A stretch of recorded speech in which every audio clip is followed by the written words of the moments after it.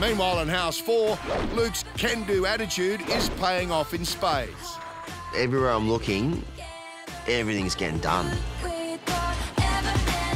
Even the cladding on the side of the house, which is a relief, because just yesterday, I had to have this conversation with Luke and Jasmine.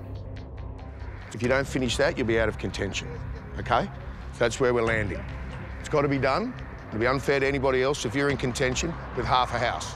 And do you know what?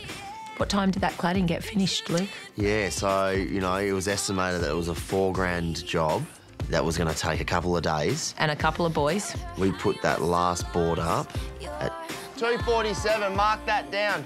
Cladding finished. Not even a full day. Not even a full day. Oh, Luke, how are you, mate? Scotty! You got it up. Mate! And you painted it too. Yeah, so Scotty comes past and, yeah, he saw us painting and I was just like, see, we did it. Well done. And There's a car on the line, mate. and there was a lot more on the line than that. What? Pride. Yeah, It right. is, yeah. For me, to not finish 2 weeks in a row would just be, yeah, soul-destroying for me, I think. Yeah, that was what was weighing on my mind as well.